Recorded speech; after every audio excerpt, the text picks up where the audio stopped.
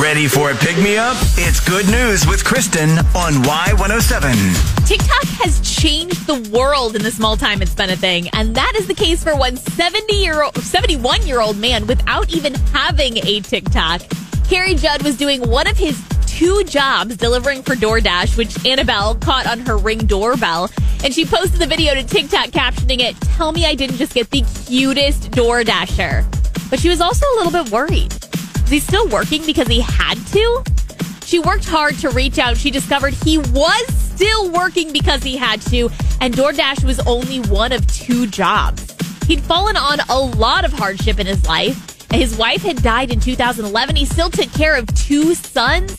Annabelle wanted to do something, so she launched a GoFundMe so that hopefully Kerry could quit at least one of his jobs, and promoted it on her TikTok video. Now, the goal for the GoFundMe was $100,000. So far, it's raised over $105,000. That is so sweet.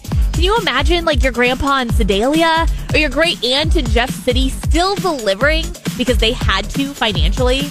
I'm so glad Annabelle was able to grant him at least a little bit of rest. Good News with Kristen. Catch every episode on demand now under podcast at Y107.com, on the Y107 app, and subscribe where you get your